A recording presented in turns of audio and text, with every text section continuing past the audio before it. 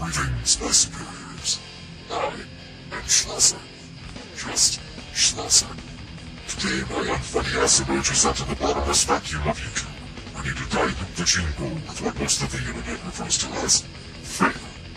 But enough of the twilight has shrunk. I'm referring to a video game that's been beaten to death many times before. Why? Because I believe in Dostoevsky's principle of suffering. With cheap microphone and the most generic voice cloak of the times, suffering is indeed at hand. For the both of us.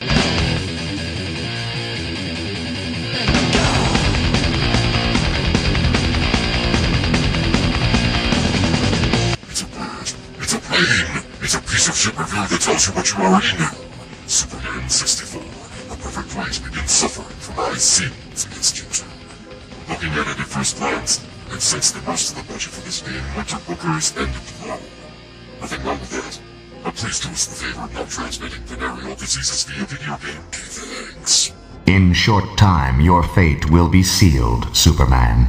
The transporter that sends cardboard cutouts of Superman's friends to a parallel universe. Way to spend that bailout money, Lynx. It's like you spent so many tax dollars on that damn device that you had a fanfic trying to devise the game plot. Good show. Dumbass.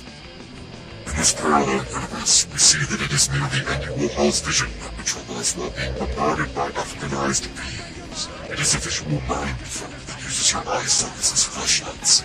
Yes, I know graphics don't make the game. F-Zero X, a gun piece of scratching from IGT Tech, but its awesomeness is on question. But Superman, it feels like one thing, flying through rings. Our plane is a man that's impervious to all the natural elements, is faster than a speeding bullet, and can probably see Russia from his house.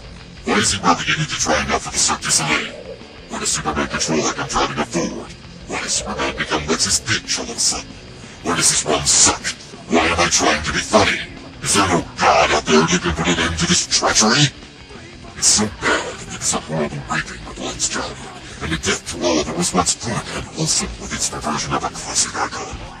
I know I wanted to suffer, but if I wanted to see such epic failure, I'd go watch Detroit Lions football. Thank you.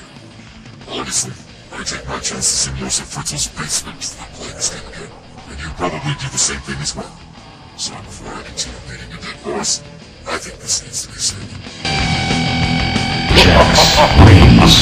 Flawless victory. Fatality. There's no time to waste.